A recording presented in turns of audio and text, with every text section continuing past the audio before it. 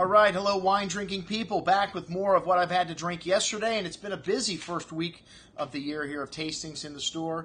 And Harley was in, one of our guys, used to work for Unfinded and Filtered. Now he's broken out onto his own, doing his own thing. And, you know, $10 wines usually are not the reason I get out of bed in the morning. But I understand, as a distributor, you have to have them in your portfolio.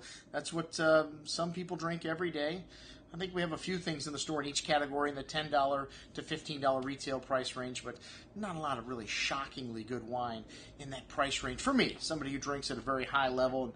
You know, the Spanish White, the White Gorilla, kind of a cool-looking label with this bottle of Verdejo, but very light and easy drinking, pretty nose, white flowers, papaya, tropical fruit, a hint of banana, kind of odd in there, whetstone, very unique. Some of that banana coming out in the finish there as well, but really just light and easy drinking. Sweet tart notes to the mineral on the finish there.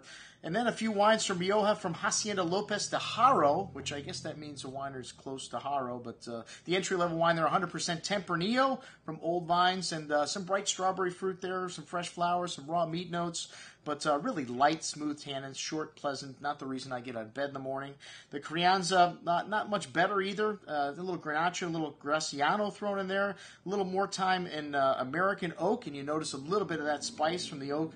But like I said, just kind of short and pleasant finish, not really complex. The Tierra Gaucho Malbec. But this time I'm starting to yawn a little bit in this presentation, Harley. But, you know, not a bad wine. Blackberry, blueberry fruit, notes of black earth, some violence, short and pleasant finish, smooth tannins, really easy drinking wine.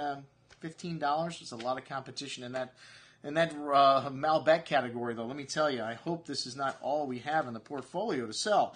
We did have something not exceptional, but I would say, pretty good. The Bardos line, a couple of wines from Ribera del Duero to finish off the tasting, which, this Romantica Crianza. These wines had a bit of a roasted character to them. 2009 is a great vintage in Ribera. Wines usually have got a lot of fleshy fruit and wonderful balance. The tannins very ripe and great acidity to them. This one's got some espresso, some dried meat notes, some of the things you get from Ribera there, some dark cherry fruits, a good amount of ripe sun-dried cherry fruit on the palate as well, some of the meaty notes showing through on the finish. Some chalky tannins coming through on the end there, though. 60-year-old vines, 100% Tempranillo.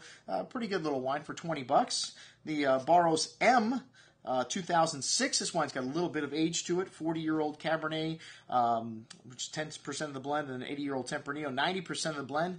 Like I said, these wines all have this kind of roasted coffee, kind of roasted character to them. Dark berry fruit, brown spice, vanilla, some meaty notes, some dried earth. Nice concentration on the tongue with this wine. You could tell it's a little developed. That 06 vintage had a little bit of bottle age to it. Some of that sun-dried fruit and brown spice coming through on the finish, as well as some pencil lead, something you get from the oak there. And then the 2005 De Barros S. This was the best wine in the lineup, but a little hefty in the pricing category here at around $50. 90-10 Tempranillo and Cabernet Sauvignon.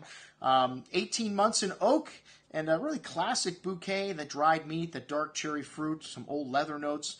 Again, a little bit of roasted quality there to the nose, but very balanced and polished on the tongue. This 2005 vintage, drinking really nicely right now. Good amount of ripe berry fruits and brown spices and a zesty finish from toasty oak. Good length on this one. Excellent juice. All right, well, that's what we had to drink with Harley. I'm your host, Andrew Lamposoni, signing off from the Wine Watch, saying remember, always drink the good stuff first.